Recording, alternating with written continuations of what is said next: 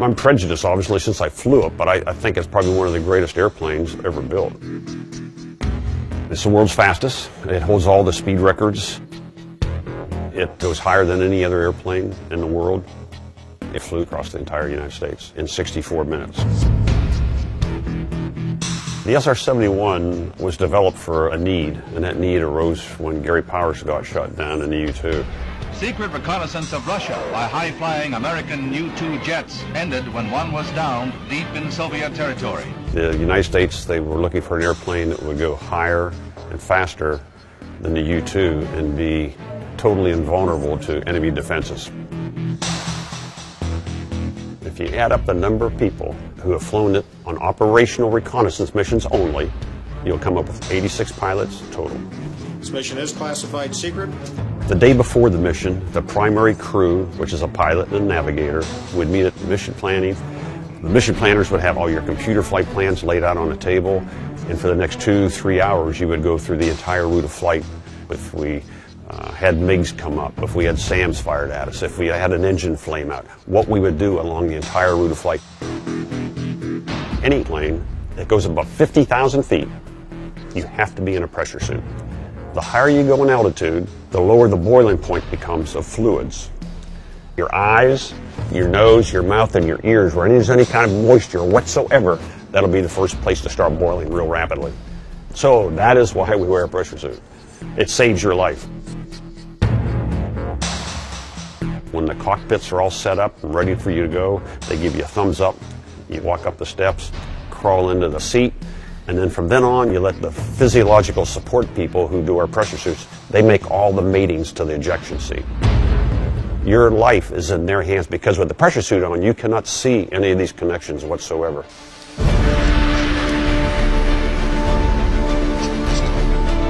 An average mission was probably 3.5 to 4 hours.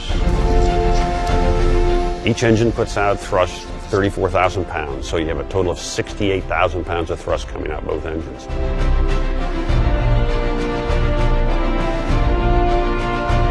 Those pointy things in front of each engine, those are called the spikes. Those spikes retract back into the inlet the faster and faster you go. And what it's doing is capturing the shock wave right at the very pointy tip of it that reaccelerates it at the back. When you're cruising at Mach 3.2, those engines are putting out 20% of the thrust. The inlets are putting out the other 80% of the thrust.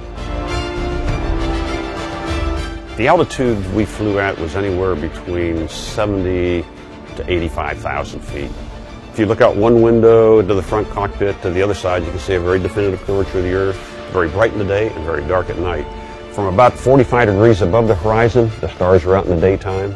And one of the sensors we had was an optical camera, which we called our technical objective cameras.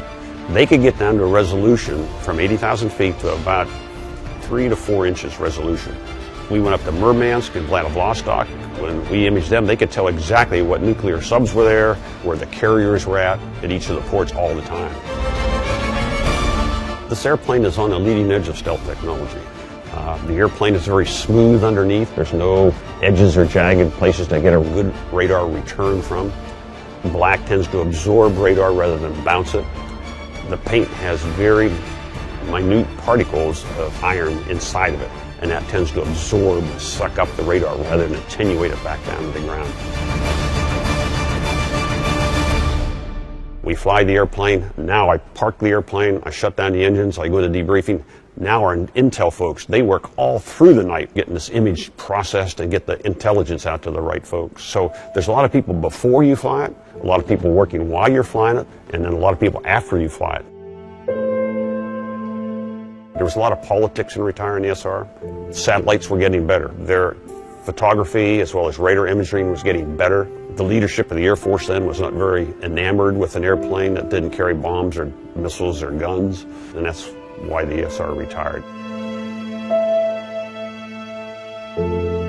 It's sad to see the SRs on the ground when I know they could still be flying and doing a job.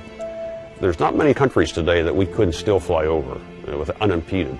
But to bring back all those sole source vendors for the special fuel, the special oil, the special hydraulic fluid, the tires, you can't find those vendors anymore. They were one-of-a-kind vendors. So it would be a monumental task to bring one back and to fly.